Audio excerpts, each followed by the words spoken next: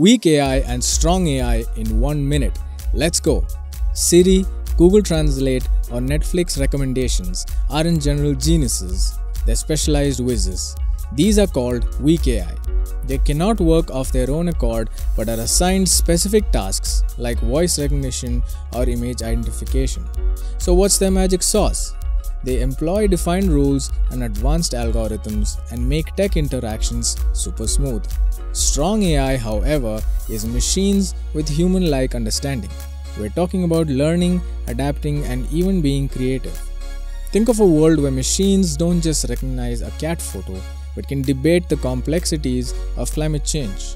That's strong AI for you. Both weak and strong AI are game changers. Weak AI is already transforming industries, while strong AI has the potential to revolutionize everything we know.